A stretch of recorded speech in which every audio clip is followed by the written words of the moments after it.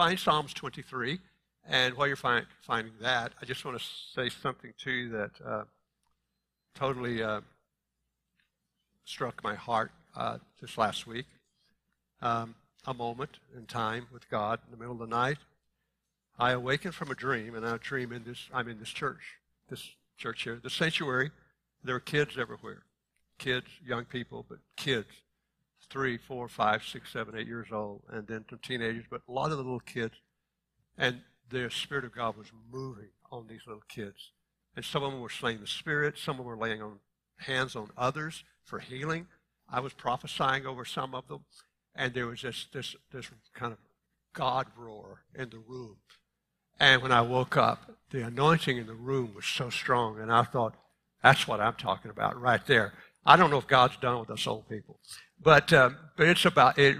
He's not done with us. But he knows that we have to make the transition to equip and train and give space and room for even the least among us. Jesus made that very clear and set that line when he said the disciples, when they were trying to do church together, hey, he put little kids in his lap, and they were annoyed because he broke protocol. And he said, no, you don't get it. Such is the kingdom of God, unless you're like little children. So I don't know what that means, all other than I don't think that we have yet found the apex of our destiny in this church. And a part of that has to do not just with the next generation, but with children. And not only with children, but children who are moving in the supernatural, the power of God, have healing anointing. People will come here to be prayed for by little kids. That's what I felt. And I feel it as I'm saying it this morning. And that gave me such hope. I have such hope. I have such hope. I have some hope for all of us, but I had greater hope for the younger generation. And I have wonderful hope for you. Anyway, Psalms 93. We'll make the transition here. There are times when, most of the time when you feel like you have something from the Lord to say if you're a speaker, if you're entitled to bring a message. But the difference between getting something from the Lord and the delivery sometimes is not on the same plane. And so I'm hoping for a delivery that is equal to what the Lord said to me, spoke to me last night. I didn't think I was going to do this morning. I thought, well, I'll have someone else do this. But I had a change of heart because of something in my heart the Lord dropped in my heart. And I want you to hear this, and I want to say it with a very heartfelt and honest and open and encouraging presentation. And so in Psalms 23, and let me tell you just a minute about Psalms 23. But before that, let me say, I believe that we're lost in space and time, and as a world and a church, we need a real point of reference. We need a GPS, which is a global positioning system. We need a spiritual GPS. And a GPS is satellites in the atmosphere and the natural that give you a position and proximity to where you're at on Earth. I think we've lost our GPS system in the spirit to some degree. And it's nobody's fault other than there's been a major storm that have knocked out the spiritual grid around us. And we really are flying blind in a lot of ways. So we need a point of reference. And so I feel the Lord spoke that to me yesterday, and I said, Lord, what would that be? Since he's much smarter than me, he wrote a bigger book than I did. And I said, Lord, what would that be? And instantly I knew what that GPS reference is, and it's Psalm chapter 23. And the reason I know that is because it was during 3,000 years ago in the reign of David. Some theologian says at the beginning of his reign, and others say at the end, but it leans toward the beginning when he was battle weary. When Saul was trying to kill him and he was trying to make a transition into becoming the leader of the kingdom at that time, and to transition it into the God peace God had imagined it to become. But boy, was he sort of lost in space and time. And he was embattled on every side. And it is out of this distress and out of this heart and sense of being lost and reaching out for God that David, in his solitary place, wrote Psalms 23. 3,000 years ago, and it still speaks so loudly to me and clearly to me. And so I just want to draw through some of the verses here and just share a few things that not only are biblically founded and we can expound on, but personally embedded in my spirit, because the Lord had visited me several times out of Psalms 23. One time for a long time, for over an hour. His presence stood in my room, at my bed, and walked me through Psalms 93. Most amazing time in my life. That was only 7, 8 years ago, and I'm still reliving that and still trying to assimilate that. And so let's just do it. Let's just begin in verse 1. And I just want to drop through the verses again. Some of them will extrapolate. Some of them will just make a drive-by. But 1, this is a real amazing one. The Lord is my shepherd. And I want to give you a GPS fix for this. I want you to get this. You have to get, if you don't get this, you won't get the rest of them. David is saying, in my distress, in my time of being lost in space and time and gifting and calling, he was lost. He was just struggling to survive in battle by the worst of enemies. But he said this in his time of distress: I have to position myself with this understanding. In spite of all the stuff that's going on in your life, in spite of the stuff that's going on in our life, like David, we have to remember that the Lord is our shepherd. And that's a big deal. We're the sheep of his pasture. He's our shepherd, and I love this piece after he said, the Lord is my shepherd, I shall not want. And when you look into some of the original context of the word I want, some of the translations better say, I shall never suffer lack or suffer any lack at all. So the Lord is our shepherd, we shall never suffer lack. And on a sheep, what is it that a sheep would suffer if it was taken away from them that would endanger them? You think it would be their fleece. And all to say, the Lord is never going to let you be sheared beyond what you're able to stand. Do you hear me? We feel like we've been stripped. And a good shepherd will shear the sheep, but he won't take them beyond what they can stand. He will leave enough wool to at least get them through the season. And I know it's been a difficult season, and I know that we have somewhat disbelieved the Lord is our shepherd because it feels like we have been skinned alive.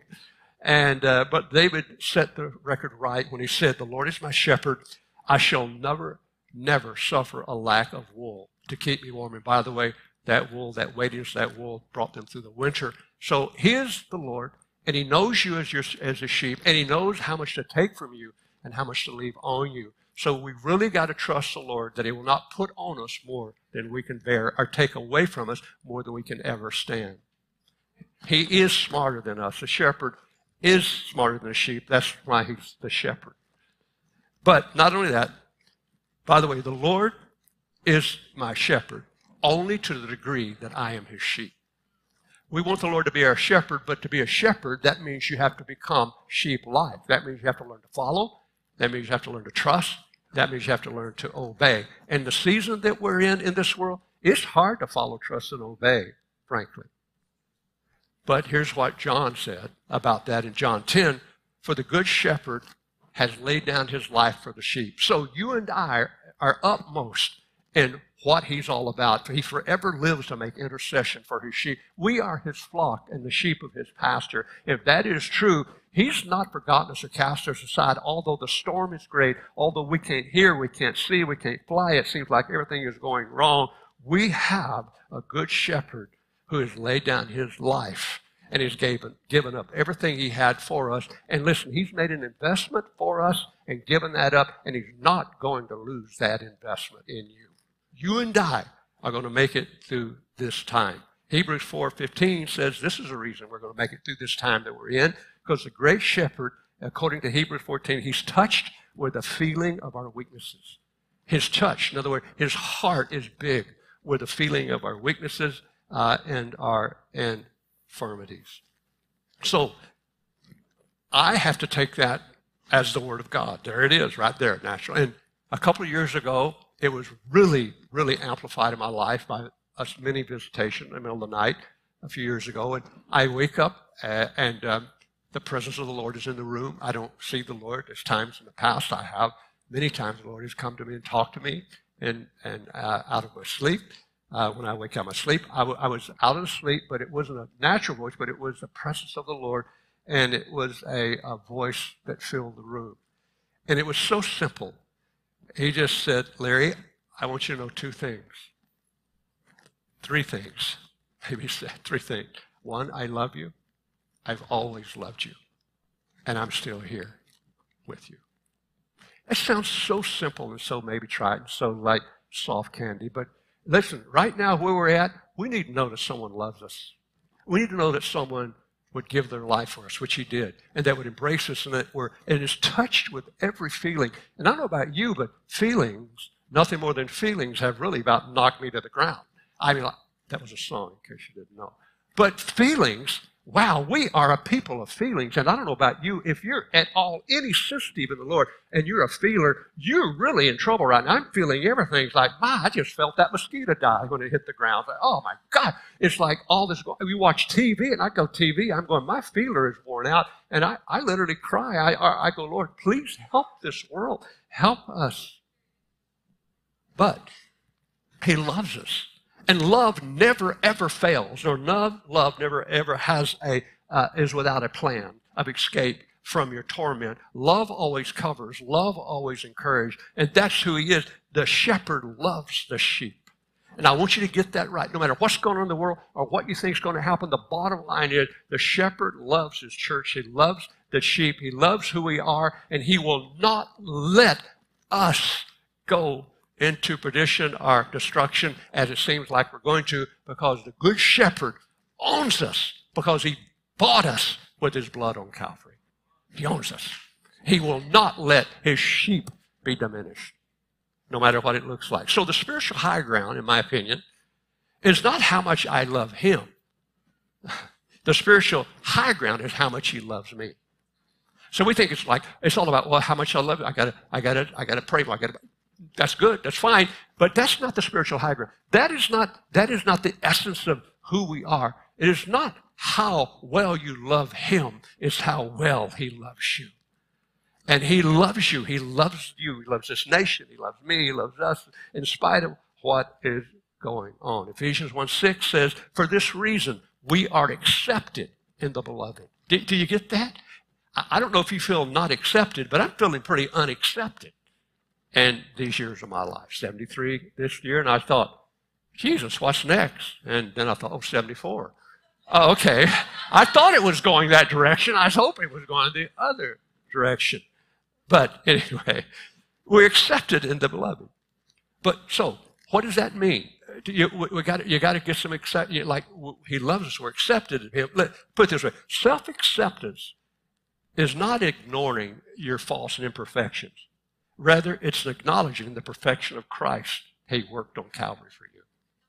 It's not about your imperfections. Never been about your imperfection.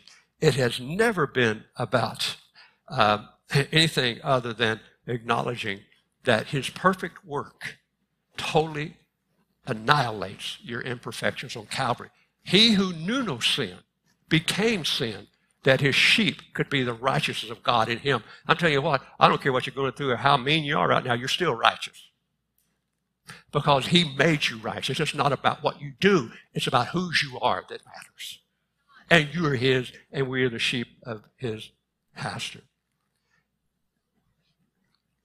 Because of the cross, let me finish this one. You and I are forever caught in a divine embrace of our great shepherd.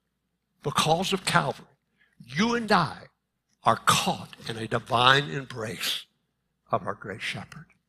He has gone to any lengths and will go to any lengths to make sure that we win this thing. And they will get through it, and that we are the sheep of his pasture in a way that we have never experienced before. So I want to encourage you that. Everybody in here needs to go, bah. I don't. I'm bad. I don't know what you need to do, but we need to let him know. Right now, it's pretty hard because all I can do is go, meh. But that's all right. Every shepherd that's a true shepherd is trained to hear a meh.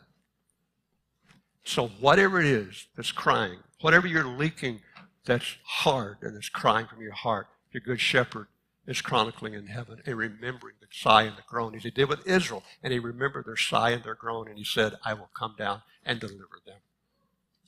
And he's going to do that. So be patient. Number two, just going to touch this one. He makes me to lie down in green pastures. No need to go there. But he leads me beside still waters. Just a thought about still waters. Still waters, actually the Hebrew word, it's usually translated clear waters. Still means that you can see your reflection. When you look into water that are still waters, two things. One, you can see your reflection in it. There's not muddy, so you don't see a deformed reflection. And two, it is good for drinking. It's not poisonous. Muddy water to sheep was poisonous. So not only all this other stuff I talked about the Lord is to us, he leads us beside clear waters. In other words, when we look into the waters, we not only get a picture of who we are, but the shepherd that stands behind us. The Lord is about to open our eyes and our vision to clear waters. And he's about to take from us the poison water that we have been drinking. We have muddied our lives with self-condemnation, with angst, with all the offenses and with all the hurts and bumps and bruises and all the stuff that goes in with life. And we have muddied the waters. The Lord is about to unmuddy the waters by leading us into some clear waters. I believe that for us, and I believe that for this nation. Number 3, this is probably my favorite of all favorites, except for all the others. Number 3, he restores my soul. He restores my soul. Interesting word, the word restore there, is to return to its original intent.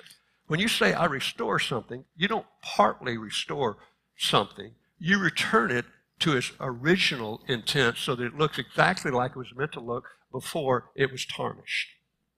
So he restores my soul to return to original intent. Now, what does that mean with a sheep? How do you restore a soul of sheep? I've never had a sheep. I don't know about that, but I've researched sheep, and I've been to New Zealand, been to Australia. I've seen flocks of, I'll start to say herds, but that would be wrong, flocks of sheep. And I've talked to a few people that have shepherded sheep. And one of the things I really took to heart about restoring a whole is our soul, which fits in with David here. David knew how to restore the soul of a sheep. And guess how a shepherd would do that? It's called righting a cast sheep. You ever heard that term? It's a shepherd term and a sheep term used in third world countries that we know nothing about here because we go to Kroger and get our sheep. That didn't fit. Anyway, so but they would righting a cast sheep. Well, here's what a cast sheep meant. A cast sheep is a sheep whose hair had gotten his wool had gotten so long. The wool had gotten so long, as they're walking in uneven places, they make missteps and they tumble over and they turn on their back, or usually their back or their side. Now the sheep is so heavy with the shorter legs and with the hair that it can never right itself again to full position. Rarely does a sheep that has been cast down. That's why David said, "Oh my soul," this is a shepherd saying, as a sheep, "Oh my soul, why art thou cast down?" In other words, I'm upside down, as a song too. I'm upside down and I can't get up, and I just can't, I'm going to die here. And in truth, a sheep that is cast because they haven't been sheared properly. And by the way, you need to take that little correction from God and go ahead and get that wool off of you. But anyway, so they haven't been sheared enough, and they're carrying this weight and this burden of not having the shepherd shear them. And because they've strayed from the flock, and here they are upside down in the ditch. And here's the thing about the anatomy of a sheep. Their lungs were such a place that at 30 minutes to an hour, if they lay there, they would suffocate to death. They would fight, and they would try to, they could not turn over because of the heaviness of the sheep and because of the wool that was so heavy that hadn't been shorn. And they literally, you had just a short period of time to save that sheep's life. So what a good shepherd would do would go, as Jesus talked about, leave the 99 and go after the one cast sheep. We don't do that much anymore. But anyway, leave the 99 and go after the one cast sheep. And if we would find the sheep, he would do a procedure called righting, R-I-G-H-T, righting the sheep. And here's what he would do. If the sheep was not dead, he would go and grab the sheep by its wool. And sheep are heavy, so it had to be a strong shepherd. And with all of his strength, he would yank that sheep and put his arms around that sheep, grab his wool, and get that sheep to stand on his legs. Could get his breathing back, could get his equilibrium back, because the sheep was just in moments or maybe an hour of dying from being cast down. And so the shepherd would take them and jerk them on his feet, and never a sheep would just start running at that time. It was a process, they say, of an hour or two. And the shepherd would take his leg and put it over like he would ride a horse, but he would put it over and he would hold the sheep so the sheep could stand up under the embrace of the shepherd to get his breath back. I don't know if you can see this picture. And he's righting a cast sheep. He's not thinking about the 99 back there. He's thinking about the one that's about to die. He's righting him. He don't want to lose him. And every 5 or 10 minutes, he would back up and let the sheep go. And if the sheep fell down again, he would do the same thing again. And he would keep giving equilibrium to the sheep in time until the sheep caught his breath enough that he could stand on his own feet. I'd walk, and then he would lead the sheep back to the herd. I just want to say to you, the Lord is a good shepherd. Some of you are cast down. I am cast down in a lot of ways. This world is cast down. But the good shepherd, if need be, he'll leave all 99 that are doing well because he's a shepherd that's looking for a cast sheep, because he's forever touched with a feeling of the infirmities, because every sheep, no matter how woolly or dirty or ugly they are, belong to him, and he will risk his life to right that sheep.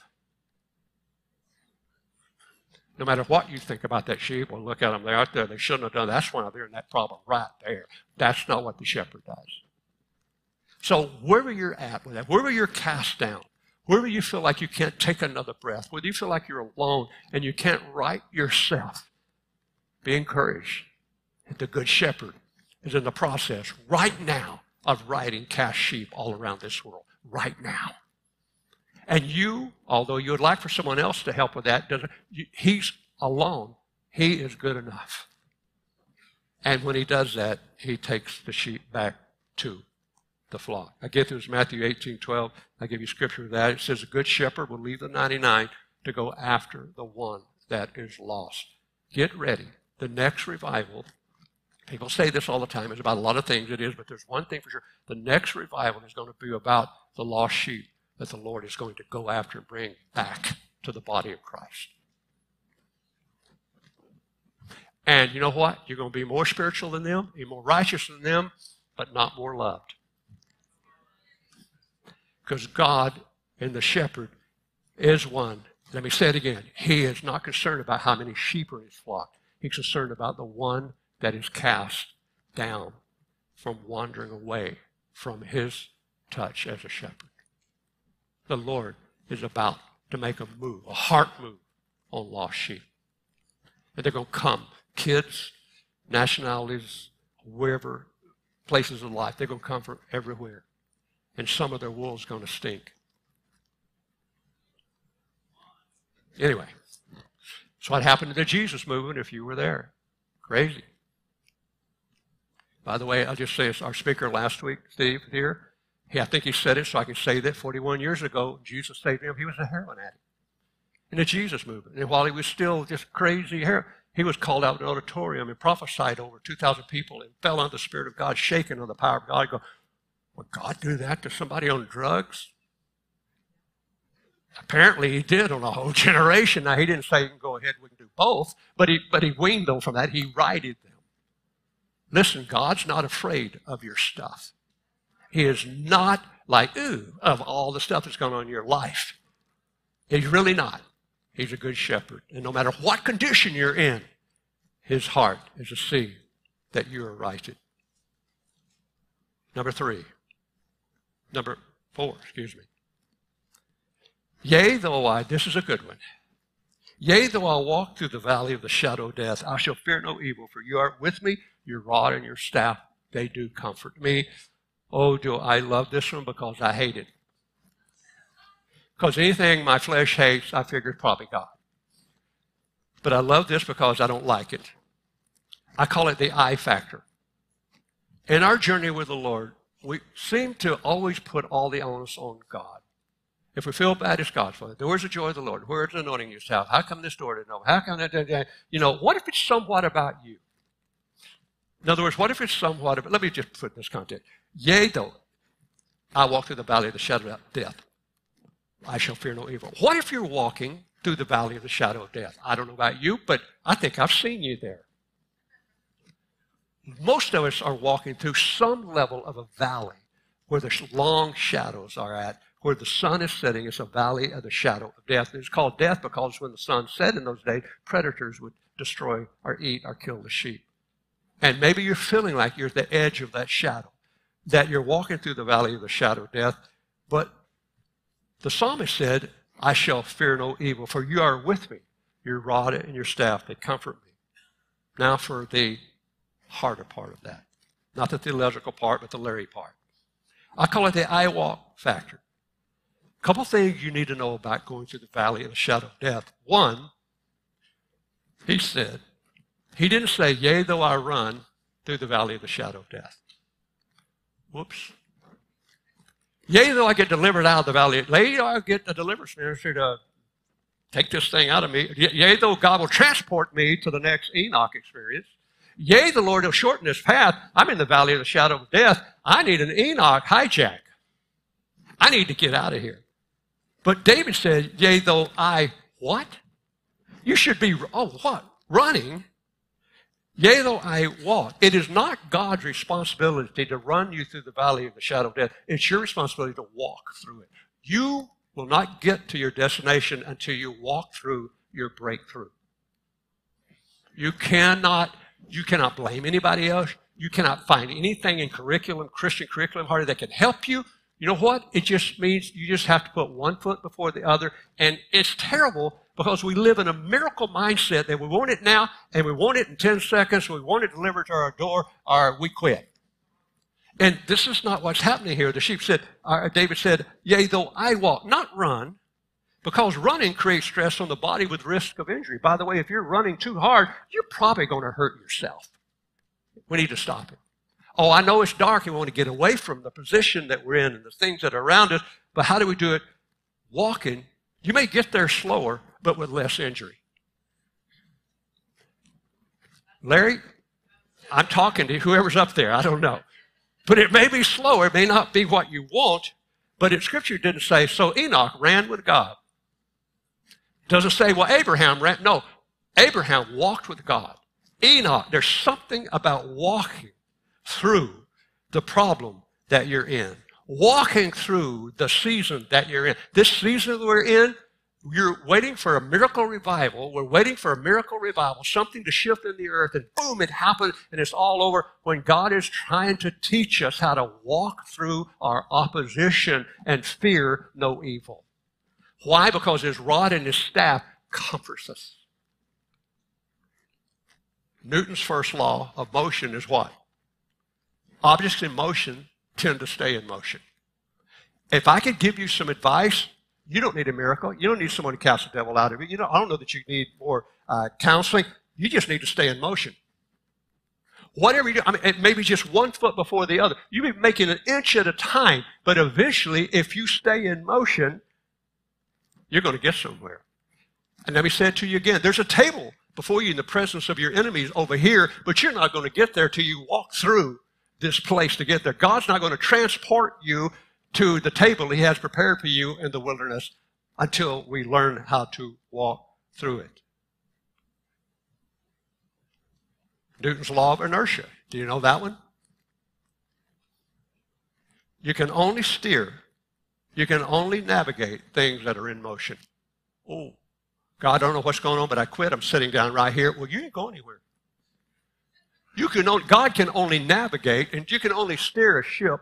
The rudder only works on a ship when the ship is in motion. So it don't have to be in fast motion, but at least like inch by inch would be nice. Because you know what? There is a forgiving up spirit in the atmosphere in this nation. There's a giving up spirit in sitting down and just weeping in your own sorrow and blaming it on everybody else and just getting mad at God. It's there. I don't know if you can feel it, but it's in the atmosphere. It really is. And if you've not had that thought, you've probably got a lying spirit. I mean, because I thought, Lord, I don't want to be mad at you, but I think I'm a little aggravated at you. I know that's not good. So I'll just keep walking. Because if I ever sit down and think it through, I'm so in trouble. Even if it's baby steps, you got to keep walking. We must walk through. our breakthrough. What did God tell Israel when they went across the Jordan? Walk through this land. You can only possess what you have walked through. You can only possess and conquer what you have taken the time to diligently, step by step, walk through methodically.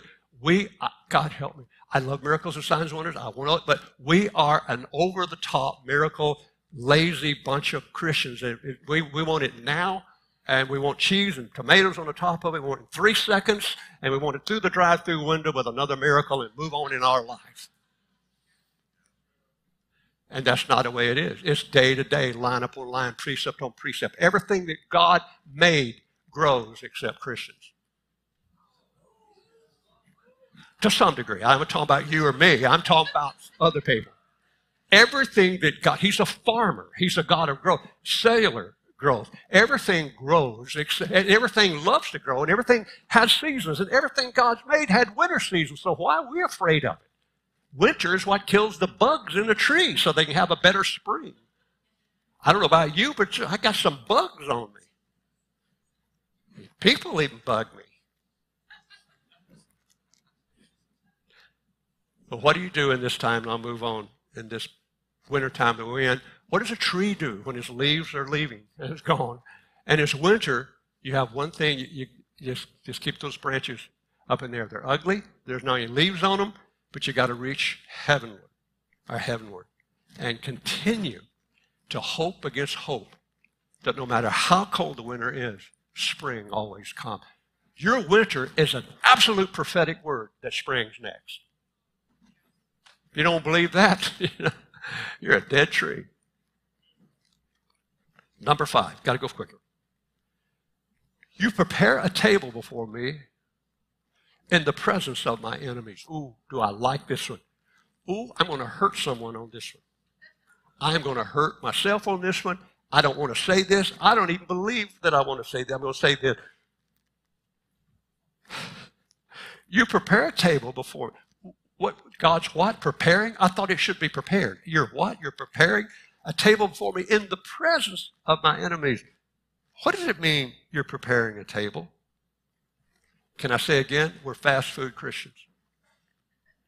We're drive-through mentality. We want it now, and we want whipped cream on top of it, or we're backsliding. Or find someone else to blame it on. I get them fired. Whoever's preaching that, they're done. You didn't pull me up to where I need to be, or whatever consolation we think we need. A gourmet,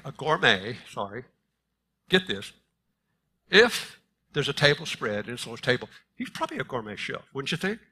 If you're going to have something called the Great Supper of the Lamb, it's probably not just Burger King. I mean, it's extraordinary.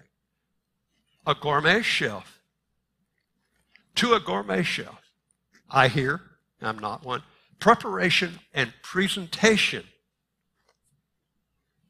are one of the most important part of any meal. Oh, I'm going to hurt you. Do you mind if I crack some knuckles?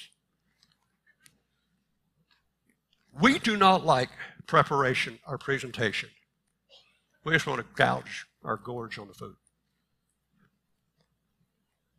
Our problem is not a lack of provision as a church. Our problem is a lack of patience with the preparation process that God has promised us.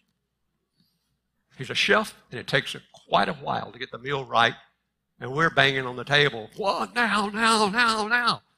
And we'll eat anything, as long as it's now. I say we, I'm talking metaphorically.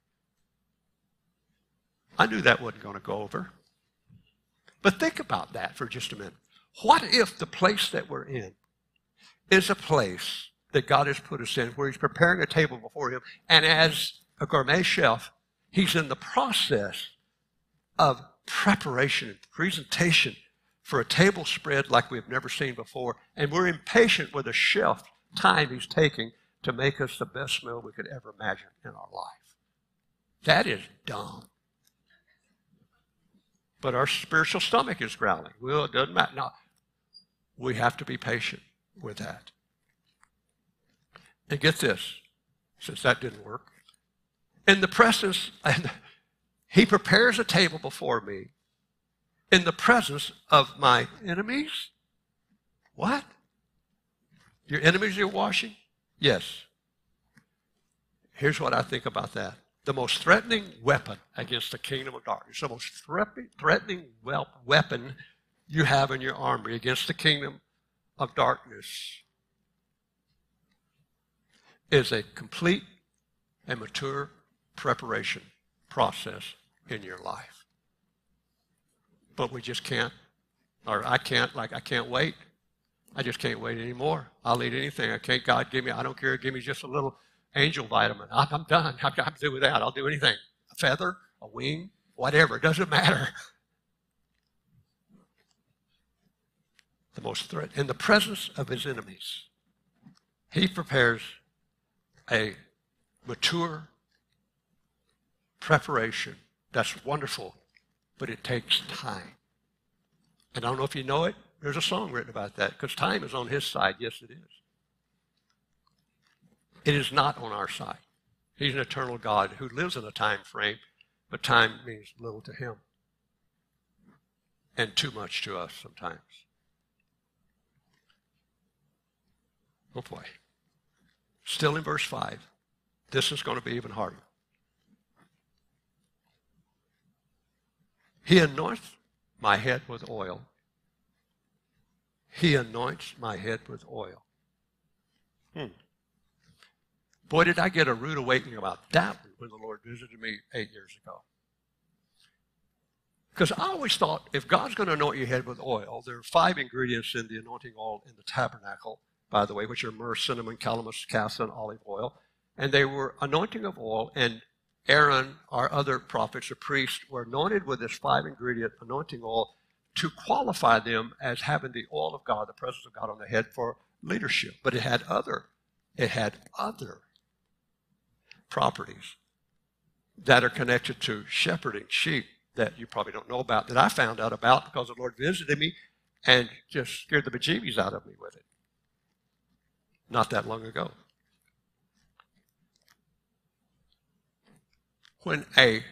Why would a shepherd anoint his sheep with oil? It's like, okay, I'm going to anoint your head with oil, and now you're going to be an elk and minister all over the world. No. Why does a sheep need their head? They don't. So you got to catch the metaphor here. We're talking about sheep and shepherd. This is about sheep and shepherd. So David is speaking from the perspective of a sheep. He's the sheep. So what is it about anointing? Especially the eyes, the ears, and nose. What is it about all of that? I've said it to you before. If you weren't here, you'll hear it again shortly in a short version. When the Lord visited me about Psalms 23 over a period of a week's time, one of the last things he did to me was 1 o'clock in the morning at the foot of my bed, and I knew intuitively that he was going to anoint me with oil because he had a flask under his arm, in his right arm. And I knew that in those days they had a flask of oil, and they would that flask and they would anoint with oil. Well, I was ready. I thought, my gosh, I'm going to have the next super minister in the world. Like, man, I'm going to be, whoo. I didn't think that. You know, your flesh sort of leans that way. I'm all that in a glass of Kool-Aid here in about 10 minutes because, like, I'm out of here, and like, somebody stop me. I mean, I'm gone. But boy, was I in for a shock. He leans over, grabs me by the hair of my head. That's why I still have it, because that's the way he disciplined me. Grabs me by the hair of my head and jerks my head back and starts pouring this oil up both nostrils and in my mouth. And I thought I was going to die. I'm choking, and I'm thinking, what? My mind is right. What is going on here? And when I can't breathe anymore, the Lord spoke to me, and he says, I'm detoxing you from a religious spirit. I'm detoxing you from a spirit of religion. I go, I don't know exactly what that means. The infection. So here's what a shepherd would do to a sheep that the Lord did to me that I didn't see coming. Because I expected an elevated prophetic ministry, a new healing gift, and a new place to preach. Oh, no. This anointing, this shepherd knows how to anoint his sheep for their benefit. So here's what the shepherd would do in those days. The sheep would get infection from flies and gnats and mosquitoes, but especially flies. And flies would get up the sheep's nose and lay eggs in their nose. They would get in their ears and lay eggs in their ears. And sometimes they would consume them. It caused them to be very sick. So a good shepherd, when he saw a sick sheep, he would have to detox. He would take the oil. And by the way, we have 5 senses that are sometimes affected. There were 5 ingredients of the anointing oil I talked to you about. That's interesting, Exodus chapter 28. But he would take the anointing oil and he would pour it up the sheep's nose. And the sheep had to be feel like he was dying. And he would pour it up his nose and it would kill the flies. Who's the god of the... Anyway, we don't go there. But it would kill the flies and the bugs and the infection in the sheep's 5 senses. Don't ask God to do that to you. It's not fun. And I'm still getting over it. I'm still hacking. Okay. And he would do that. He would lift their head and pour it there. And it would take a long time for them to recover. But when they recovered, and the recovery was better than the outcome, which was death within usually 30 days. I don't know how to say this except say it to me, because this was not meant for you. The Lord said this to me. Larry, I'm going to detox you from you.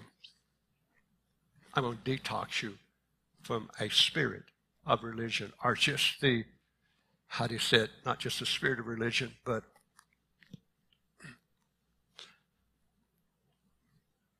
the infection of mere religion.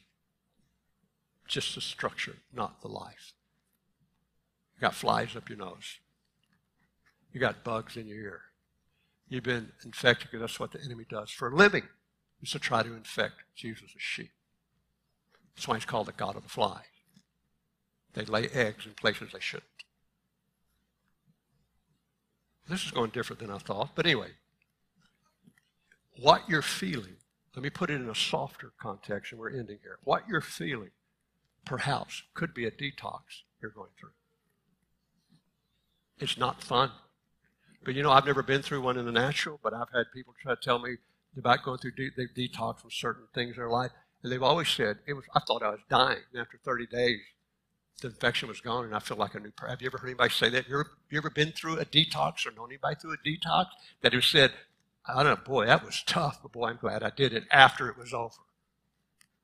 This nation, the church in this nation, our lives, this world, in my opinion, is going through a religious detox. So the Spirit of God can rest upon us in a new way. And it's not just the form of religion and denying the power thereof, but it is true religion, which is Christ himself and the power of God and the living presence of our shepherd in and out of our lives. Wouldn't it be good to do what Ephesus were called to do? Return to our first station, our first love. That's what's happening, in my opinion, that he loves us enough to detox us from a premature spiritual death that we can't see coming because our 5 senses are polluted by religion. Okay. One more piece on that one, because that's all in verse 5. My cup runneth over. Oh, have you been praying for a full cup? Got to get rid of the flies first. Notice the progression. First, he anoints my head with oil. And then he says, my cup runneth over. This has all happened at the table, prepared for him, that he's gotten to after walking through the valley of the shadow of death. You think when you get there, God would do something better, but it's like it gets worse. But the end is good. My cup runneth over. That's it. My cup runneth over. In Eastern culture of that day, hospitality was determined in this nation. When you were sitting at a king's table, if you were sitting at a noble's table, and you were there for the first time, perhaps, and nobody knew what kind was going on with you or with the noble or the king, whether they received you or not or liked you or not, or they wanted you to stay. One of the signs, if they like you and they wanted you to stay or spend the night, is when the servant went out, they would tell them, fill their cup to running over. If your cup was only half full, it's like you be staying at Hotel 6 that night. But if your cup was running over, that was a sign from the noble or the king or the wealthy person's house that you're in that he had enough wine to waste it to pour it over. Your cup runs over. That is a signature, a signature sign from that person that you're accepted and you can spend the night. My cup runneth over. It spills out.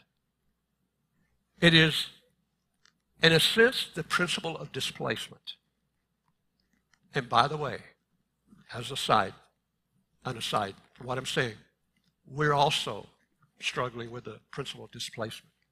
The only way to get water out of a vessel, and by the way, we're vessels of God and we have water. The only way to get stagnant water out is not to kill the vessel or turn it over, is to pour pure water and displace the other water.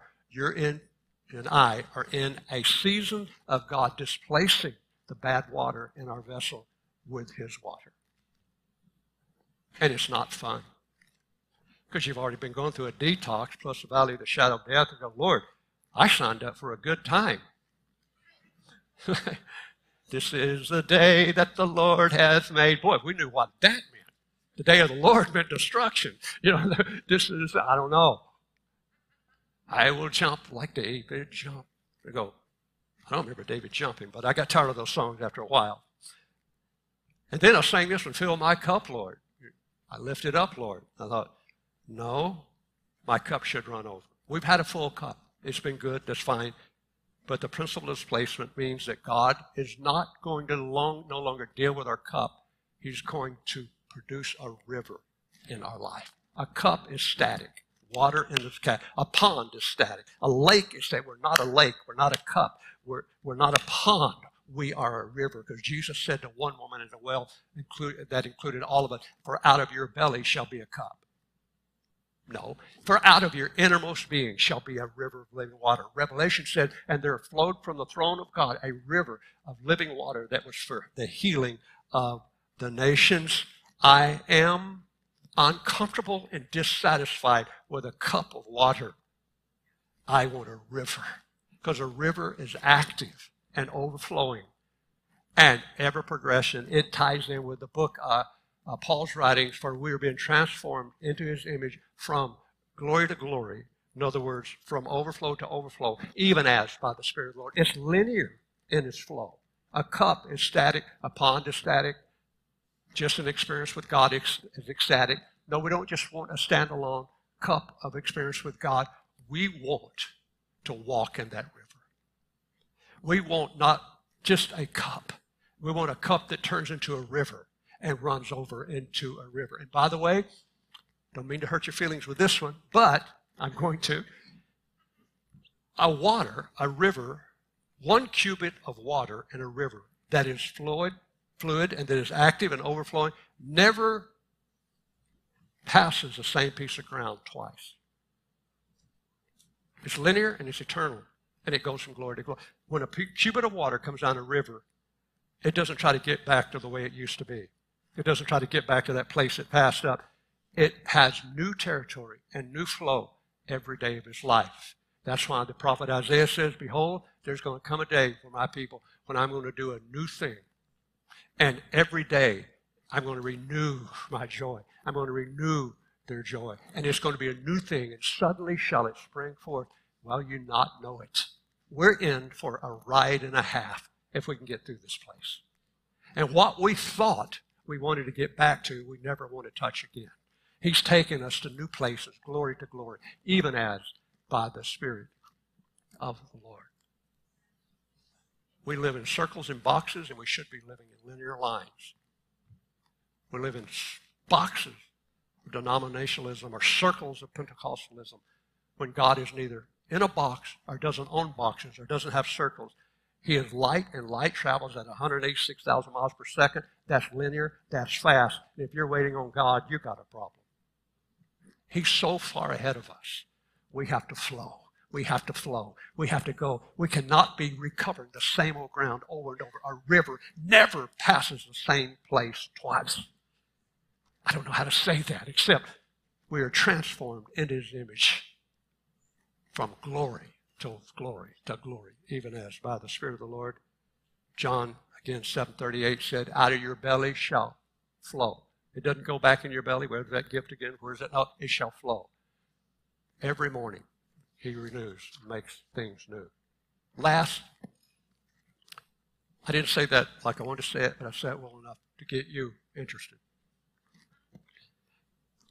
I will end it by saying this. Stop trying to get back to the future. Stop trying to revisit. Remember Lot's wife. Don't look back. Look to where you're going, not where you've been. You can't try to get back. I do not want to revisit the Jesus movement. I do not want to revisit the faith movement. I do not want to revisit Azusa Street. I do not want a 15th century Bible. I want something that has never lived before. I want to see something that I have never seen before, because I'm a river. I am not a cup that recaptures old water. That's tomb focus. I am womb focus. In other words, reborn, rebirth, renaissance. Comes from the French word meaning to birth new. Revival comes from a word meaning to raise something that used to live. I'm not into raising the dead. I'm into something that's never lived before. I don't know if you're going to go with me, but I'm going there. I've never seen it. Eyes never seen, or ears ever heard those things God has prepared for us. So we've got to quit trying to redig the old wells of what God used to be like or what we've experienced. And we've got to go into a renaissance mode and see something new and wonderful that has never lived before.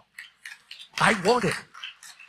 That's why when I saw the little kids go, that's what I'm talking about. What church you've ever been to, do people go to have little children lay hands on for miracles and healings and signs and wonders? Let it be here, God. Let it be. Let it be new. I am old, aggravated. I want new. I'm bored. I'm bored with just another redo. I'm bored with that. Okay, last. Surely goodness and mercy, verse 6, shall follow me all the days of my life. David said, if I walk down this linear path that I just described, if I hit all the high points here, if I go through this and this process took him years, he says, okay, now that I've done that, I'm going to close by saying this. You know what? This qualifies me for something. Goodness and mercy. I don't know about you, but I could stand some goodness and mercy. I have plenty from God. I could just stand it from you better. And you from me. We need to see, we put that on God. Surely goodness and mercy shall follow. Well, you know what? God has already poured out His goodness and mercy, and we're handlers of that. We should be now brokers in goodness and mercy. Well, won't Jesus love them because they're hard to love? Well, that's what He made you for.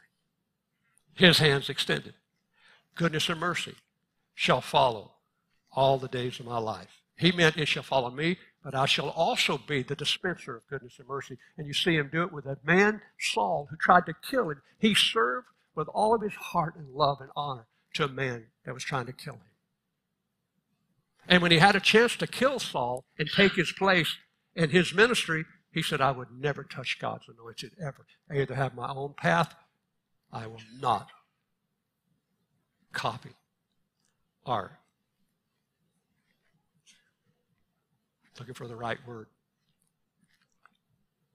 take hostage someone else's anointing, authority, power. I don't know about you, but I want my own thing. You don't need to be me. I don't need to be you. We need to be body in particular. Okay. Goodness and mercy shall follow me all the days of my life. The word follow is the Hebrew word that means to chase or pursue. I like that. Not just follow, but there's a difference between follow and pursue in the English language. Follow means that you reluctantly follow behind. Pursue means with passion and a passionate heart, you chase something. He said that goodness and mercy shall chase me One translation says, shall track me down like a hunter tracks his prey. I love that. I don't know about you, but I could stand a tablespoon of goodness and mercy. It would be nice, a drink of it. I don't have to have it from God. I'd take it from you. And you should take it from, it's what we're here for. I mean, we need that. His love will never fail to chase us. The only problem is disguised in other people.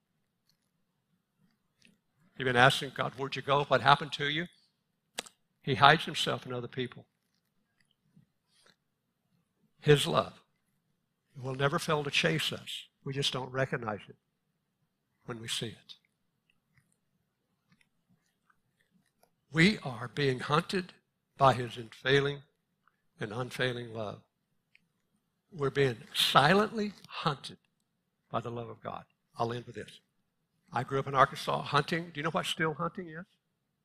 You ever heard the term still hunting? If you have and you raise your hand, you're a hillbilly. But I grew up there still hunting. Still hunting meant you don't have a dog and you don't have somebody to track with. Still hunting was you go into the woods and you be as quiet as you can be so that whether it be rabbits, squirrels, or deer, your hunting cannot detect your presence in the woods. I've sat as a young man under a tree, squirrel hunting. You can't move. I've sat there for 2 hours in the morning with the sun break, waiting because they never knew. They're unsuspecting because I am still, I can hardly breathe. I'm still hunting. Here's what I mean by that. You may not feel it or sense it. You may not know it.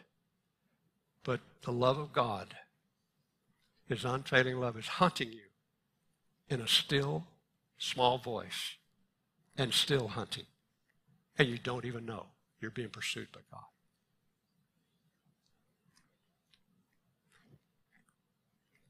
And I, said last one, will dwell in the house of the Lord forever and forever.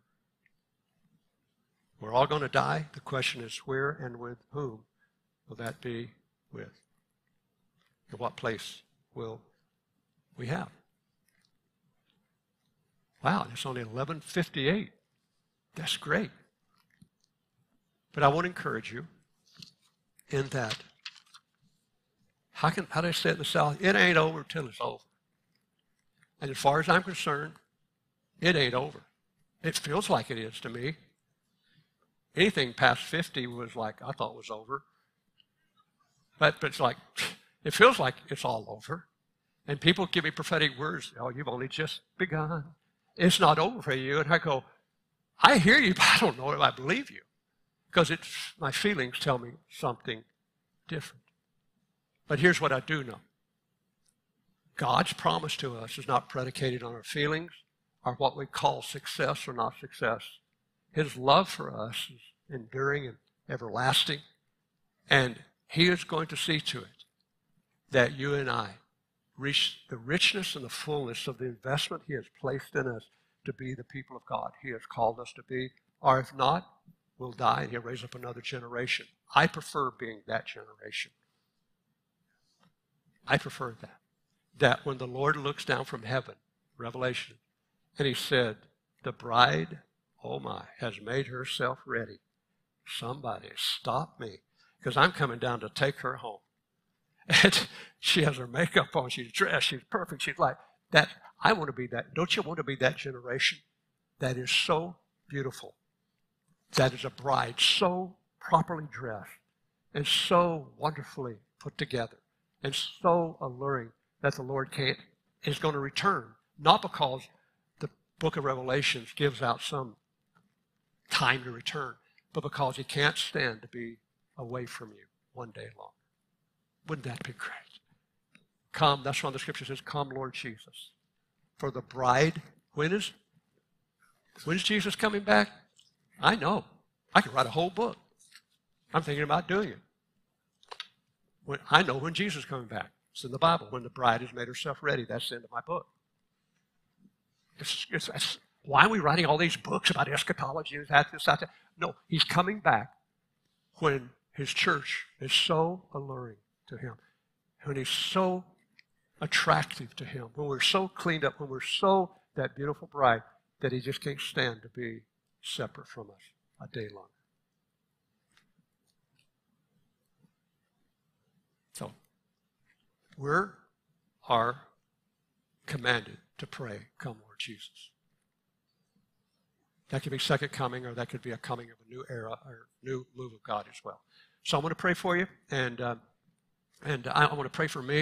And if you want to be involved in that, that's fine. But I need to pray for me, and I hope the overflow is for you. And I just want to speak to the heavens and speak to my beloved shepherd. He loves me. I just cannot ever forget that night when he showed to me and he said, "Larry, I thought he was going to give me a vision or revelation." He said, "I just wanted to come to tell you I still love you. I've always loved you, and I'll still love you." Wow, that's a long trip to say that, Lord. You must really feel that.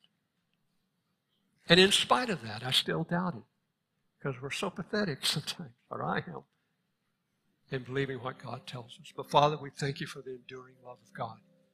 We thank you for this valley of the shadow of death that has so trapped us as a nation, as a people, as your sheep.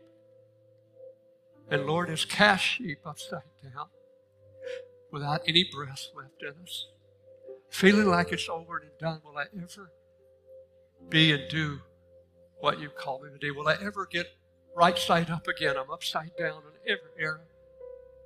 I'm alone.